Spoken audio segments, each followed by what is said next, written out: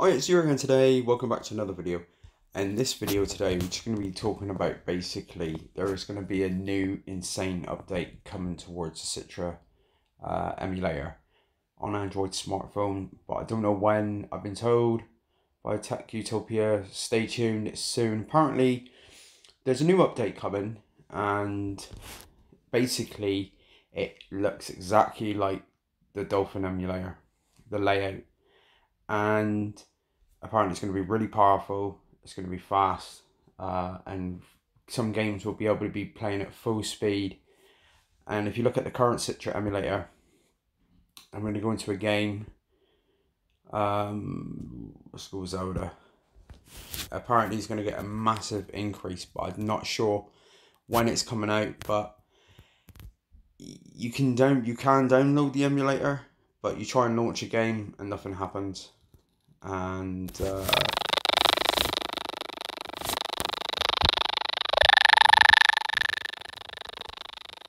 got the wrong setting. Got the wrong setting on there. Sorry, it's just adjust the settings a minute. Turn that off. Enable shaders. Turn the V-Sync off. Right, let's come back out. Right, let's try again.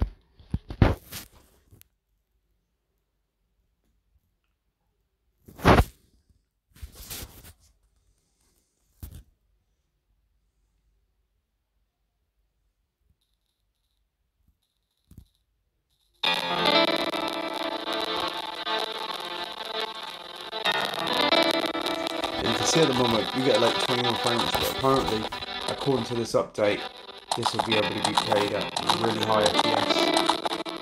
So you're looking at probably about 25 FPS.